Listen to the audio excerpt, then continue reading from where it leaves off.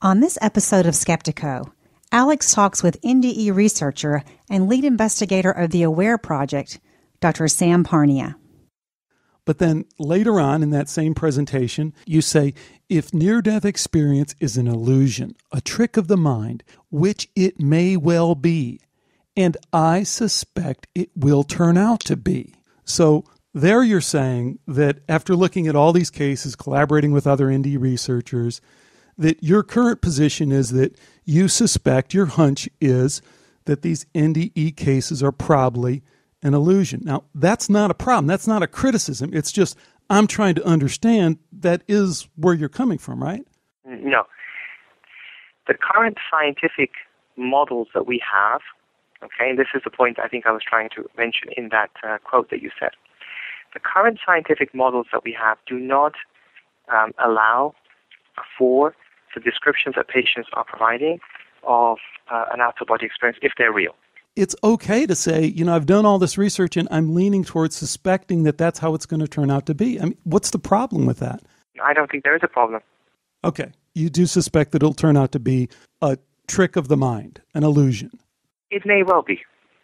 You're pushing it. I'm giving you an honest answer. I don't know. If I knew the answers, then I don't think I would have engaged 10, 12 years of my life and so much of my medical and scientific reputation to try to do this. As you appreciate, people like me risk a lot by doing this sort of experiment. So I'm interested in the answers, and I don't know. But like I said, if I was to base everything on the knowledge that I have currently of neuroscience, then the easiest explanation is that this is probably an illusion.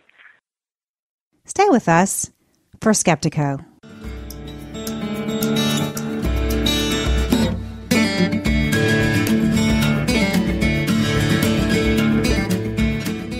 Welcome to Skeptiko, where we explore controversial science with leading researchers, thinkers, and their critics. I'm your host, Alex Tsakiris, and on this episode of Skeptiko, I have an interview with Dr. Sam Parnia. Now, this is an interview that many of us, including myself, have anticipated for quite some time. Dr. Parnia is well known as being the lead investigator of the AWARE project. And the AWARE project is quite unique, probably because the amount of media attention that it's received, given that they haven't really published any results. Articles in Time magazine, in all the science pubs in the U.S. and in Europe. And a lot of folks are looking to the AWARE project to be the definitive research on whether near-death experiences are scientifically valid. Now, the mere framing of this project as being such a definitive answer to a question that so many researchers have looked into for so long made me a little bit uncomfortable. But what made me even more uncomfortable was looking into the details of the methodology and some of the assumptions that were being made. And I published some concerns that I had a few months ago in a podcast and in a blog entry on the website. And in this interview, Dr. Sam Parnia was nice enough to come on and hash these issues out. And these are kind of hard issues to hash out, especially, it seems, for Dr. Parnia. I get the sense, and I don't want to stretch this too far because I don't want to assume too much what his motives are, but if you listen carefully to what he's saying, he seems to be trying to play a delicate balancing act and not offend too many people on either side, and to keep the project going and to keep funding going and to balance competing interests. And again, I don't want to explore that too far, even though that's a very interesting topic, maybe for another subject. What I really wanted to do here was just get to some bottom line answers on what this research is all about. And while I got part of the way there, I didn't get all the way there. And that got me thinking about the previous episode of Skeptiko with Dr. Jeff Kripal. And Dr. Kripal, if you remember, is the head of the religion department at Rice University, and he's an expert in comparative religions. But he's also very interested in consciousness research and all sorts of topics related to how we probe into parapsychology and the paranormal and all these things that seem to be impenetrable. And his point was that it's difficult to do because culture is embedded in the narrative that we create when we look into these things. And we explored on the last episode how uncomfortable that sometimes makes us folks who want logic and reason and everything to work out like a formula. But I have to say, after doing this interview with Dr. Parnia, I had a deeper appreciation for what Jeff Kripal had to say on the last episode. I mean, how close can Dr. Parnia get to the truth, given his cultural background, his educational background, his political background as a physician inside of a hospital? What are the built-in limitations in where he can really go in this research? Well, I'm not sure I have the answers to those questions, but they are questions that I hope to probe in future episodes of Skeptiko, because as this interview with Dr. Sam Parnia demonstrates, we can only get so far by just following the data. We're joined today by the author of What Happens When We Die. He's a leading expert in NDE research. He's best known as the lead investigator of the AWARE project. Dr. Sam Parnia is a fellow in pulmonary care at Cornell University. And, well, he's a doctor. I mean, in addition to being a researcher, he's also there in the ICU saving lives. Dr. Parnia, thanks so much for joining me today on Skeptiko. My pleasure. Well, it's really my pleasure to have you on, and your work has generated a lot of interest, and the little bit of exchange we've had has generated a lot of interest. A couple months ago, I did publish a post and suggesting that the AWARE study of consciousness during clinical death, I suggested that maybe that was doomed to fail. And you were nice enough to join me on the show today and kind of discuss that a little bit. So let me start with this. In replying to my post, you suggested that maybe I had misrepresented the AWARE project when I said it seeks to verify out-of-body experience after clinical death. Perhaps you'd like to clarify what the AWARE project is and maybe what that misrepresentation was. One of the things that's really interesting to me is trying to understand what happens to, as you pointed out, I work in an intensive care unit. And one of the things that I find most interesting is trying to understand what happens to patients when they're critically ill, and in particular when they have died, which is basically a cardiac arrest. So cardiac arrests and death are synonymous, and most people don't realize that. And we deal with a number of patients who have cardiac arrests in hospitals.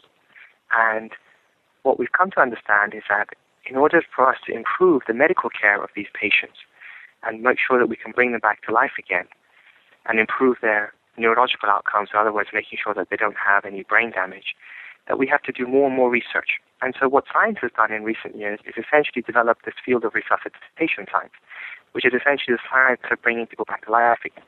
And inadvertently, in studying the processes that take place when somebody's died, such as what happens to the brain, we've also had to study what happens to their mind and consciousness. In other words, what are the mental processes that take place to an individual when they've gone through the process of death.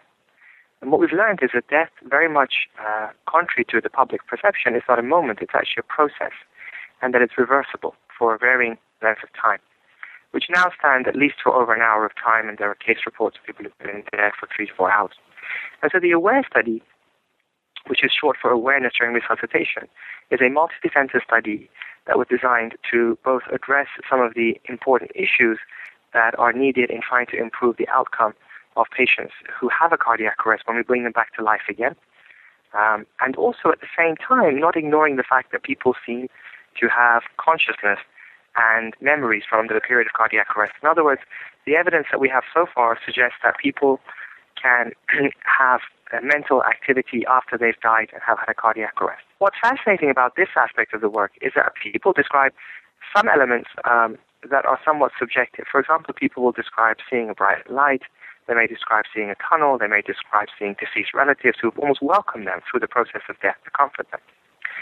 But those things are really not scientifically testable because they're subjective. However, a group of people claim that they can see doctors and nurses working on them, and they say they can describe in specific details what had happened to them. And I've studied hundreds of these cases before, as have many other people.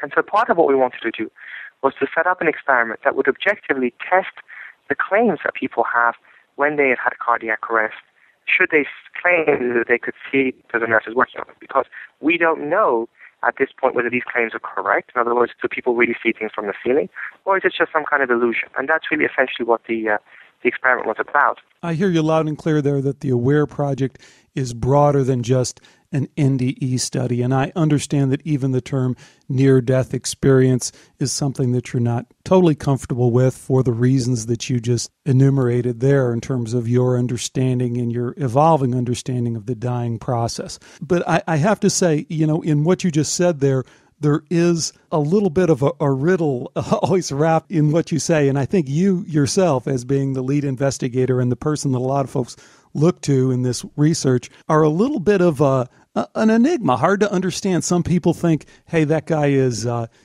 too welcoming, too much of an NDE proponent. Other folks I've heard say that you're too much of a skeptic to really give near-death experience a fair shot. So I thought one of the things that would be interesting today is maybe pull apart some of the things that you just said there. And I'll give you an example. In the email response you sent to me, here's one thing you said about the big picture of consciousness. You said, as I'm sure you are aware, there are many different theories for why near-death experience occur.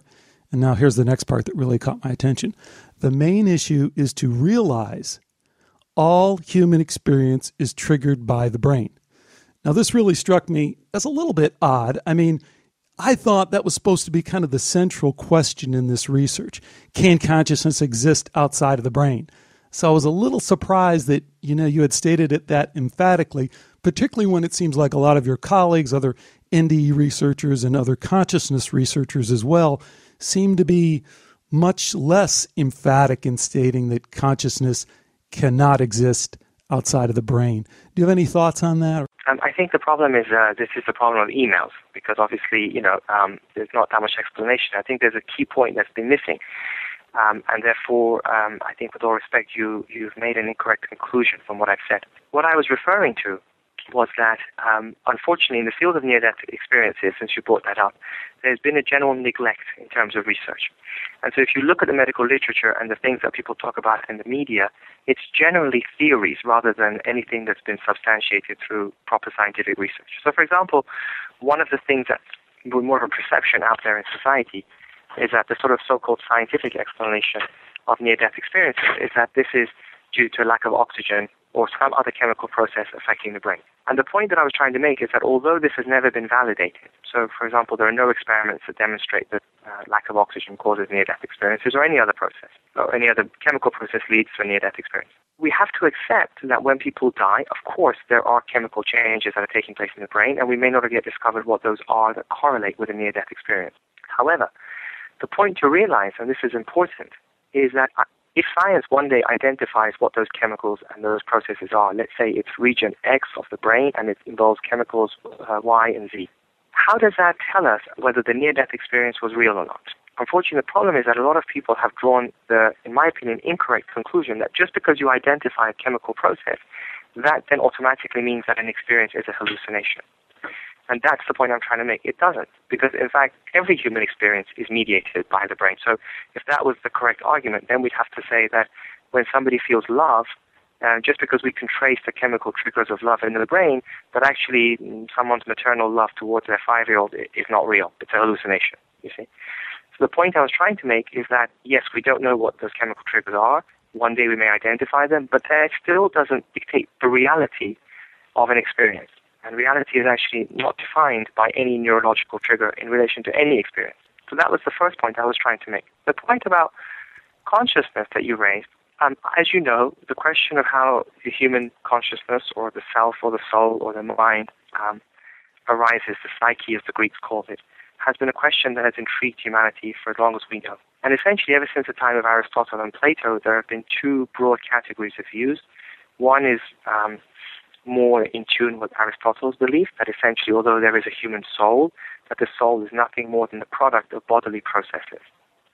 And there are others who follow Plato who believe that actually the human so-called soul or psyche, as the Greeks called it, and now we call it consciousness or the mind, is basically a separate entity to bodily processes and therefore lives on after death. Again, the point I've tried to make is that at this point, we don't know scientifically which one of these is correct. Again, there is some sort of perception that the scientific explanation is that more in tune with Aristotle's belief. But again, it's a belief. There's no experiment that's shown how thoughts can be generated from the brain and consciousness could arise from brain processes. And so that really is a question that we're trying to answer. And I think depending on the appropriate experiments, and I hope that the AWARE study will be the first of many such experiments that will start. And like with any scientific endeavor, you